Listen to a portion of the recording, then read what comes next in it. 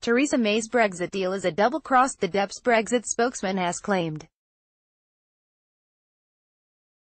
Appearing on The Breakfast Show, Sammy Wilson said the draft withdrawal agreement, which will be put to the cabinet today, breaks Theresa May's repeated promise that Brexit means Brexit.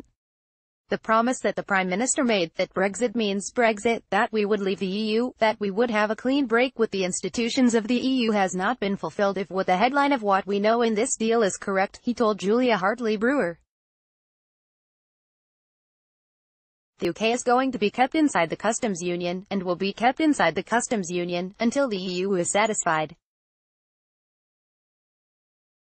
Mr. Wilson added that what he had seen of the deal suggested that Northern Ireland was kept even more deeply in the EU without any exit mechanism. Door has been locked. Sammy Wilson speaks at a Leave Means rally.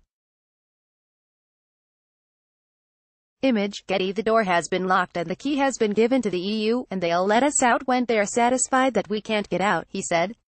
The politician claimed that Ms. May had rolled over to EU negotiators and demanded an explanation.